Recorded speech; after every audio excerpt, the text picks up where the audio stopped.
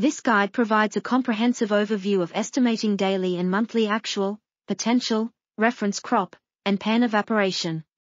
It covers topics of interest to researchers, consulting hydrologists, and practicing engineers.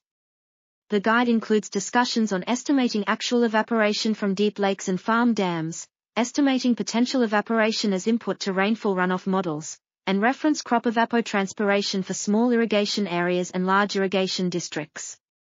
The guide also addresses issues related to automatic calculation of evaporation estimates in commercial weather stations, evaporation estimates without wind data, at-site meteorological data, dealing with evaporation in a climate change environment, 24-hour versus daylight hour estimation of meteorological variables, and uncertainty in evaporation estimates.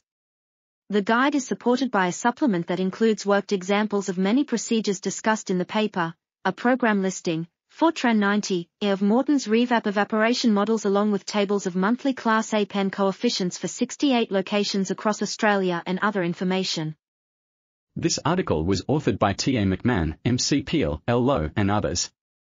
We are RTCLTV, links in the description below.